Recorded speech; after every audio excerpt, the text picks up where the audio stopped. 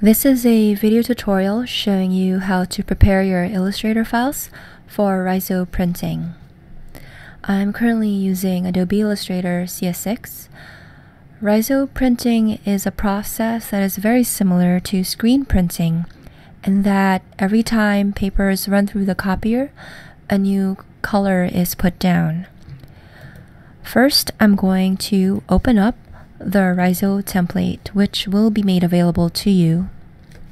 Next, I'm going to go on View, and I'm going to turn on Overprint Preview, which allows you to see how your inks interact with each other.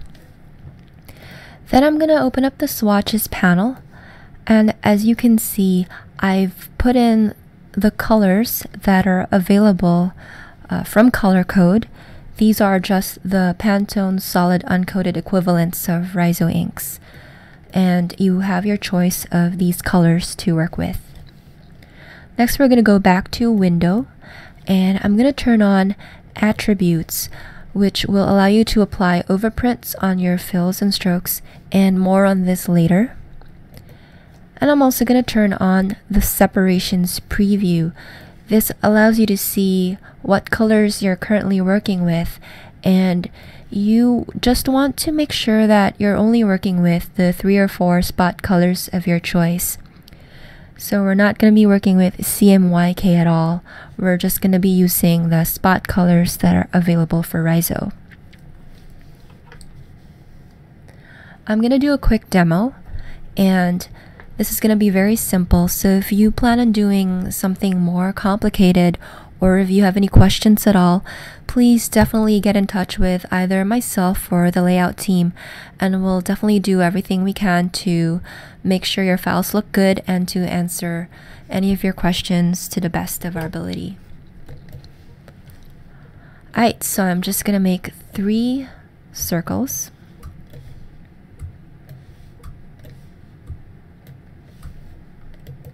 And I'm going to color one of them with hot pink and another one with orange, and this one is going to be in blue. I'm also going to turn off the stroke for them for now. So as you can see, all the colors are on top of each other, but we know that Riso colors and inks are fairly transparent, so there's going to be some overprinting.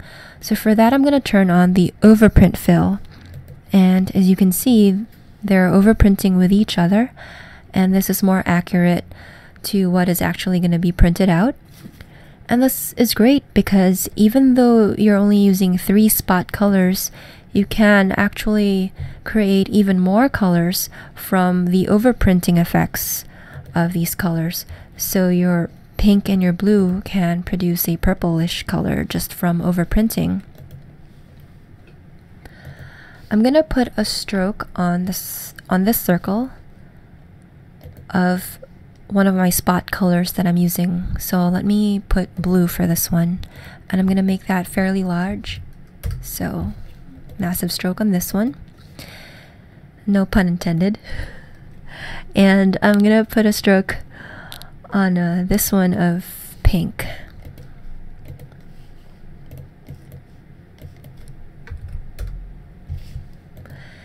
I don't have overprinting turned on for these strokes, so I'm going to do that right now. So this is what the effect that you're going to get for your strokes. So that's another thing you can explore when you're playing around with transparent spot colors. You can also do other effects with these. So let's try putting a gradient on this. I'm going to go over to my gradient panel, and I'm going to pull that out, and I'm going to apply a radial gradient to this one. And I'm going to be only using my spot colors, so I'm going to put a pink on this one, and let's say blue on this one. Actually, I'm going to do pink, but I'm going to make that 20%. So it looks like the pink is gradating to a lighter color. So that's one effect you can do. And another thing you can do is you can also change the opacity of your colors.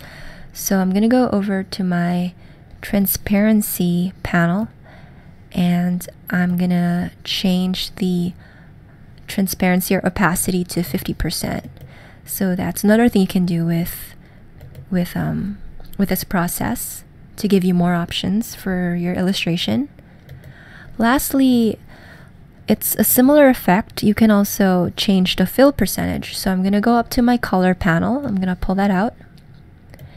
And if you go to show options over here, you can see that this is at 100%.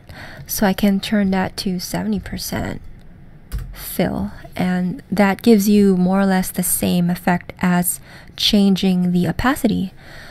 I'm going to keep my blue to 100%, and I want my opacity for orange to be 70%.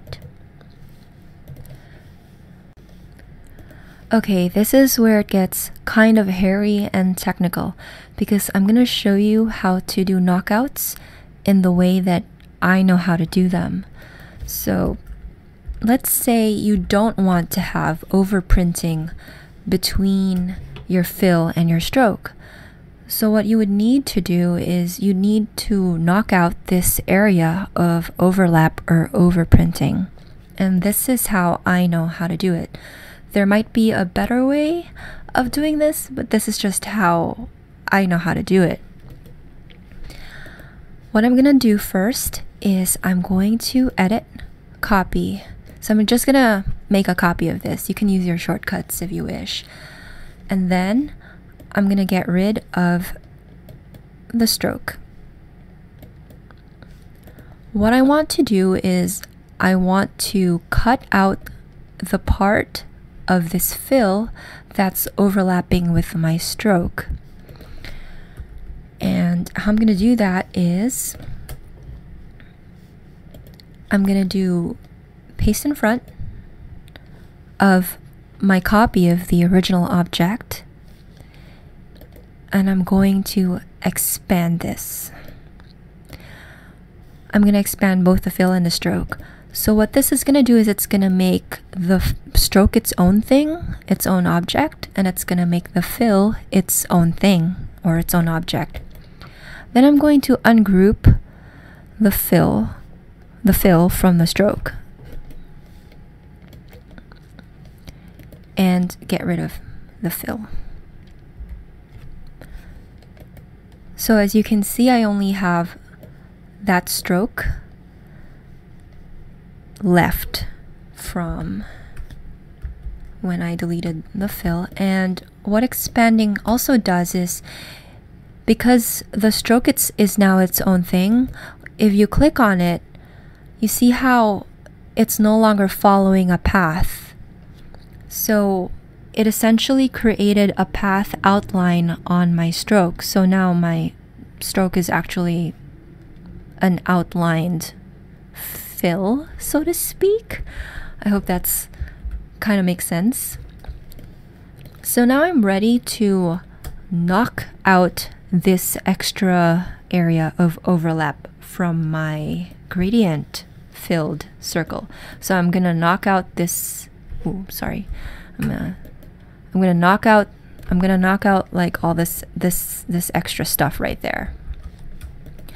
How I'm gonna do that is go to Window and open up your dreaded Pathfinder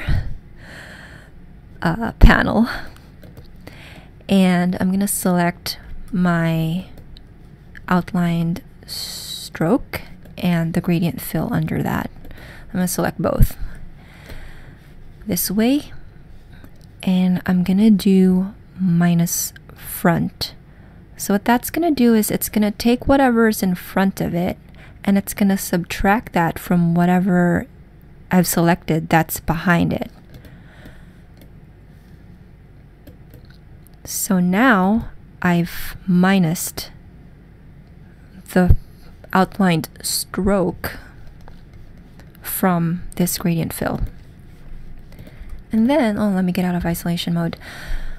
Then I'm just gonna edit, paste in place or paste in front, it doesn't matter. I'm gonna do paste in front, And I'm gonna, this is the original object that we originally did copy on, that we copied. And I'm just gonna get rid of the fill on that one so that only the stroke remains. And as you can see, it's no longer overprinting, and that's because I've made this gradient circle fit just right inside the stroke, because I essentially subtracted this much out of that gradient filled area. So if I go in closer and select this, you can see my overprint stroke is on, and if I select this, my overprint fill is on, but they're no longer overlapping because essentially the shapes are adjacent to each other at this point. Now let's do something even hairier and more complicated by, say what if I wanted this stroke to knock out both this stroke and this fill from the circle under it. So that's kind of crazy. So this is how I would do it. We would have to expand both this this stroke and this fill again. Because if you don't do that, this is what happens. I'm gonna edit and copy and paste in front so that this stroke line is in front of the shape.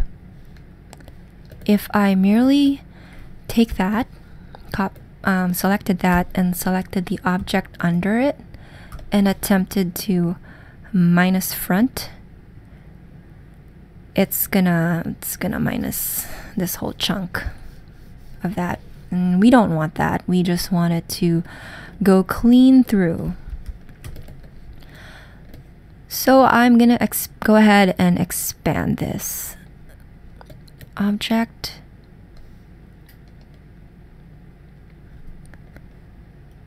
expand both the fill and the stroke. And I'm also gonna take, remember how we copy pasted this earlier from the original? I'm gonna, well, let's just try this. So we copy pasted this from the original that we just did earlier. I'm gonna select that and select I'm gonna ungroup that. I'm gonna select that, and I'm going to select just the expanded stroke from this circle, because we expanded both the fill and the stroke. So see, I ungrouped them, so now you can see that they're two different things. And actually I want to knock them back to 70%, because 70% is what they were originally at, except when I expanded this it went back to 100%, so that's fine. I'm just gonna put it back to 70%. I'm gonna take this and I'm gonna just select the stroke and I'm gonna minus front.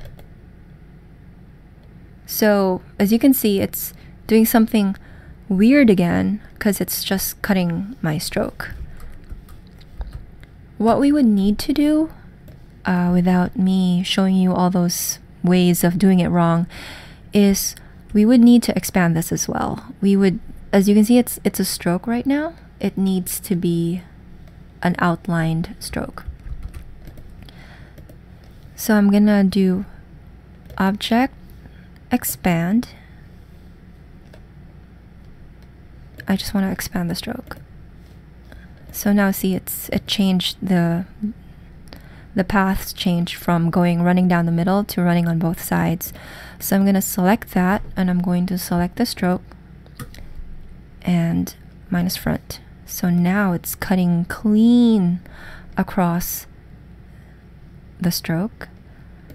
I want it to cut through this circle as well, so I'm going to need to do the same thing, which is edit,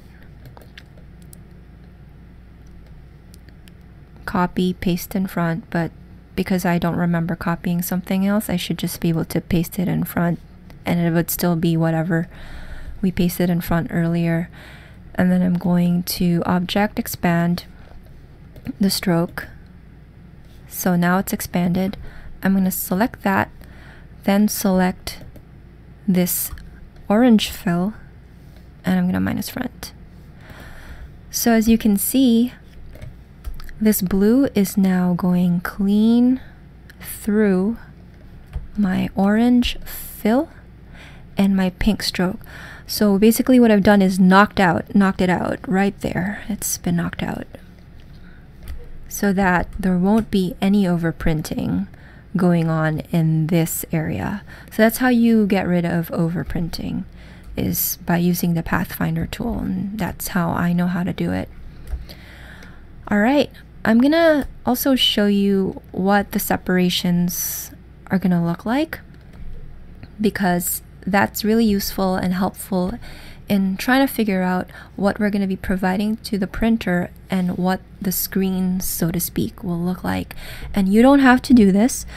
The layout team will do this for you, because we're going to be working with the printers. We're going to be providing them with whatever they need to get the job done. But for your personal learning pleasure, I'm going to show you how it's going to go from here.